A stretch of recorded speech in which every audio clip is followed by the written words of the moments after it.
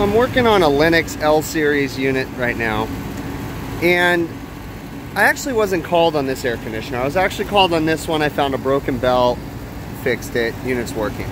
But I kind of walked around and I noticed something. I noticed that these outside air filters were kind of sucking in.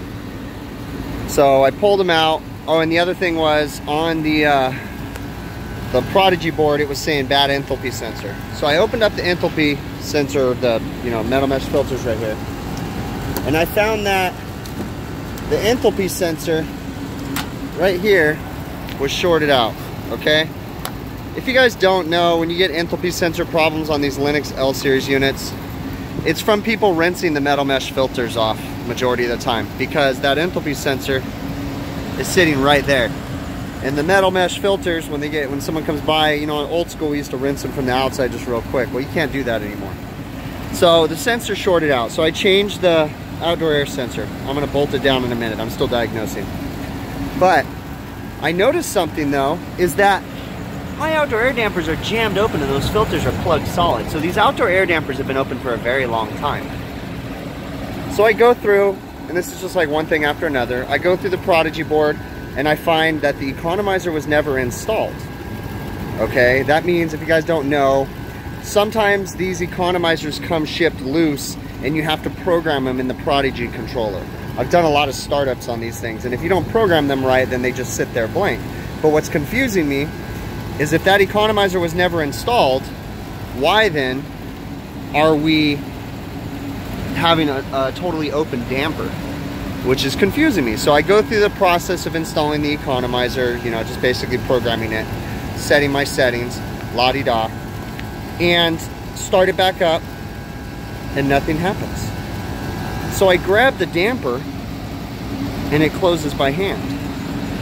So I come over here, and I actually notice, if you look at this, that's actually moving inside the actuator motor. This is not tight on the block, or the set, what do you want to call that? The pin coming through is, basically it's not tightened down on it, and the economizer is opening strictly due to the airflow. So basically it pushed these dampers shut and open these dampers, so they're just sucking outside air into this building, into this kitchen, instead of recirculating. Now, I'm gonna wanna suck a little bit of outside air, but not so much. So I don't know if this actuator motor's bad or not. I'm gonna go through and tighten this guy down. So I was able to get in there. Okay, so I was able to get in there and get that tightened up, and it turned a lot, that little Allen set screw. Got it torqued down.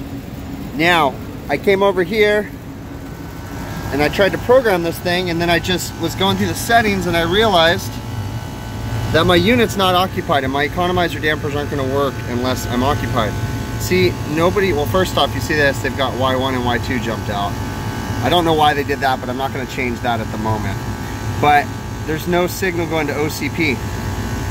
With no signal going to OCP, the unit theoretically doesn't think that there's anybody in the building. So we've got to run a jumper.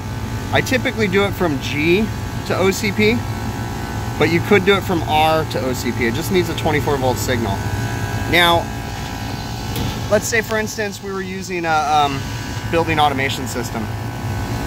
We have to have something to say that it's time to turn on. Let's think about how this unit works. This particular restaurant is using a conventional thermostat downstairs. But I could program this unit. I could disconnect these thermostat wires and program this unit to run in a standalone mode, okay? Or we can use it on a building automation system. But in standalone mode, it's gonna use the sensors that's built into the air conditioner, and that's gonna make this unit run. It's gonna basically, I can set the settings inside this board and say I want it to maintain 74 degrees, and it's gonna do that whenever the building is occupied. But if we do it in standalone mode, we need to have something telling us that they're here.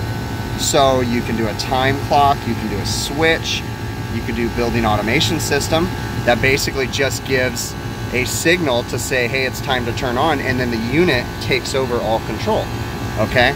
So that's the whole point of the OCP, or the occupied mode. So what I like to do, like I said, you just need a 24-volt signal. I like to jump from G to OCP. And here's my logic. My thermostat downstairs is programmed to automatically turn on and turn off. It has an occupied start time and an unoccupied start time. Most kitchens that you're gonna come across, or restaurants, the building balance, the air balance, is gonna be dependent on the RTU units, okay? Now, they typically have a makeup air unit, but for fresh air requirements, here's my makeup air unit, I'm coming around. Makeup air unit right here, typically will balance out the building, but they tend to run it a little slow, so that way they can bring fresh air into the dining room through the RTU units, okay? Via the economizer dampers and the minimum outside air position. So, most restaurants, we want our indoor fans on our RTU units to run whenever the building is occupied to satisfy indoor air quality requirements. Now, this is a Southern California thing. You know, some states where you have extremely humid climates, they may not do that. Okay, this isn't like end all be all kind of a thing. Okay, this is just how typically the restaurants operate where I'm at. So, when the thermostat downstairs sends a call up here to say, hey, it's occupied and it's time to turn on the fans, my logic is, well, if I just jump her from G to OCP, then the unit will know it's occupied time. Okay, so what I'm getting at too is that I was over here trying to troubleshoot why I couldn't get the economizer damper, and I was about to start diagnosing voltage problems with the actuator motor, and then I just realized there's no occupied signal. Now, we may still have a problem with the actuator motor, but we got to get that occupied signal calling first. So we're going to go ahead and run a jumper from G to OCP, and then I bet you anything, my economizer or actuator motor is going to start working and open up to my minimum positions.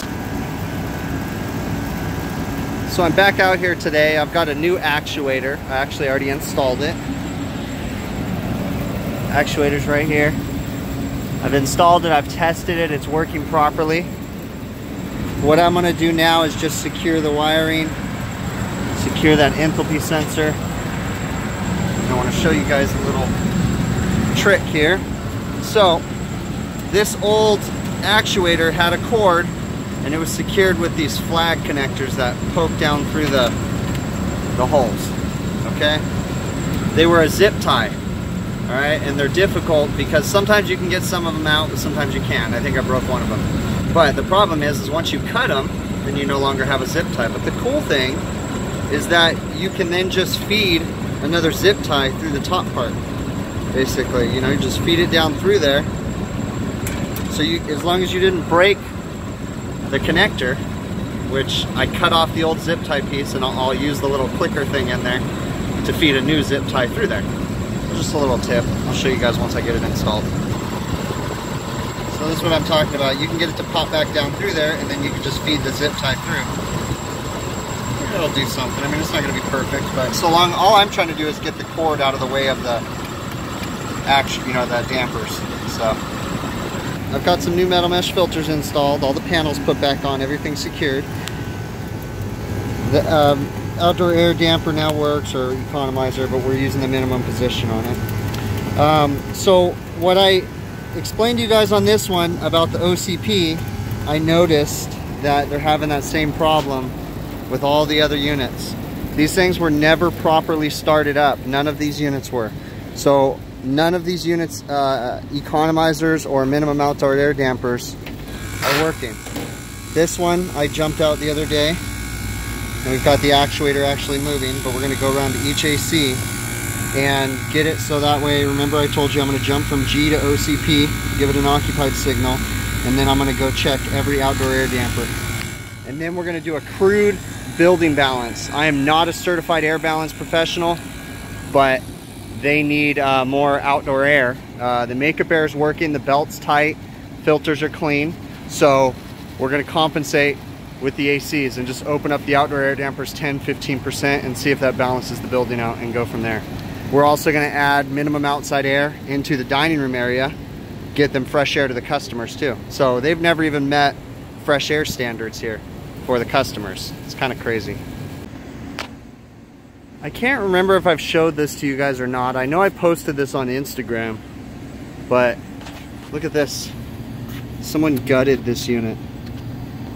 the board. I don't even know where to start on this one. They gutted it and wired it directly to the thermostat wires. I've already told facilities of this restaurant about this. Like, I don't even know where to start. Like, I mean, wires are cut. Whew. You know, they asked me to quote it, and I'm like, I don't even know how to quote this. It's just, you know, I don't even know why someone would bypass the board like that. That's just stupid. I mean, if the board's bad, replace it. This customer's not afraid to spend money. I don't understand this shit. So this one right here, I can't get the outdoor air damper opening or closing because they've got the board completely bypassed. So I don't even know if the heating works on this thing. We'll find out when fall heating startup comes. So yeah, this is a mess. So anyways, I've got them all, the jumpers put in all the boards, all the actuators are opening now. So now what I'm gonna do is open them up about 10% or so and then go downstairs and check the building balance. Again, I told you guys I'm not a certified air balancer. I'm just a stupid mechanic that, you know, knows just enough to get in trouble. So what I'm gonna do is go into the kitchen. The kitchen AC we need to open up quite a bit, both kitchen ACs. And then we'll go to the back door, close all the exterior doors of the building, go to the back door and open it up and see if we've got a positive air pressure at the door once it's opened or a negative air pressure. Basically, you want the building to be slightly positive.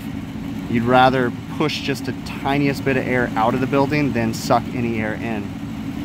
And again, I've explained it before, but you know, this is a kitchen, so the exhaust fans are running and they're pulling air out of the building, so we've got to put air back in to make up for what the exhaust fans do. So they have a giant makeup air unit right here, and I will investigate that a little bit more, but it is running, its belts are tight, doesn't look like anything's been changed. So we're going to yeah, just go check that balance and then go from there.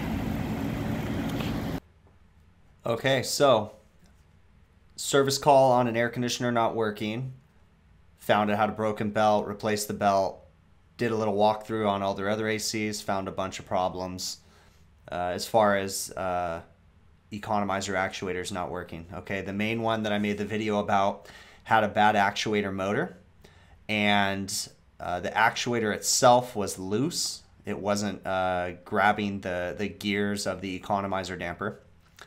And then on top of that, the economizer was never programmed. And then I found out on all 6 of their other ACs, the economizers have never been programmed since day 1. I believe the serial numbers on these units indicate that these ACs are 4 years old. So this just blows my mind, because how did this building pass inspection? How did it pass air balance? How did it pass final inspection for the permits to install the ACs? Who is responsible for doing startups on them? It just blows my mind, this stuff that can get by. It's kind of irritating. You know, it's just silly, I think. But whatever, I should just chill out about that.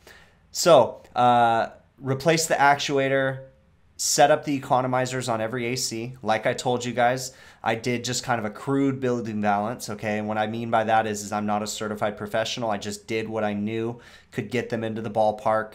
I'll give the customer the option. I'll tell them to go ahead and call an air balance company to have them come out and certify the building. I doubt that they'll do that. They'll probably just leave it with what I left it at, but you know, I leave that in their lap and let them make that decision, okay? As far as the air balance goes, what I do is close all the exterior doors of the building, including the roof hatch, make sure that they stay closed. Okay, this can also be difficult to do when there's a lot of customers in the building, because if they're coming in and out of the front doors, this throws your test off, okay? So with all the doors to the building shut, all the exhaust fans running, all the ACs running, all the indoor fans on the ACs running, then what you want to do is go to a door without a fly fan, okay? If you use the back door, you need to disable the fly fan so that way it's not messing up your test. Take a piece of paper, take a matchstick. This is just a crude way of doing this. Again, okay, there's proper ways to do it with a manometer and testing air pressure, okay? But the really easy, quick way to do it is just to take a piece of paper, light it on fire, blow it out, and just watch which way the smoke goes, okay? You just slightly want to see the smoke going out of the building. You do not want to see the smoke coming into the building. You can also do this in the front doors. You also have to be careful with an air balance, because some kitchens are balanced different than the rest of the building. Okay, sometimes they have doors that seal off the kitchen, and you don't want the kitchen air going out into the dining room, or vice versa. You don't want a lot of dining room air being sucked into the kitchen. Okay, it can affect everything. So there's definitely a need for a professional air balance company to come in here and do this properly. Okay, but like I said, I just did a really quick, crude air balance. And that's pretty much it, guys. Okay, I just want to say thank you very much for watching my videos. I really appreciate you guys subscribing to my channel. I said it in my last video, but I'm pushing 3,100 subscribers now. So it's awesome, guys. I really appreciate that. Leave me a comment down in the comments section. Give me a thumbs up. Give me some feedback. Send me an email, hvacrvideos@gmail.com. You know, there's all kinds of avenues to reach out to me. You can go to the show notes of the video. You can see all my social media, Instagram, Facebook. You can see my Patreon page. Sometimes I put information inside there. I know I've told you guys this before, but I'm going to start leaving links to the products that I use inside my videos. Okay, I haven't started doing that yet, but that's in the works. Okay, I'm going to start doing that. And, you know, that's pretty much it, guys. Okay, thanks again, and we'll see you guys next time.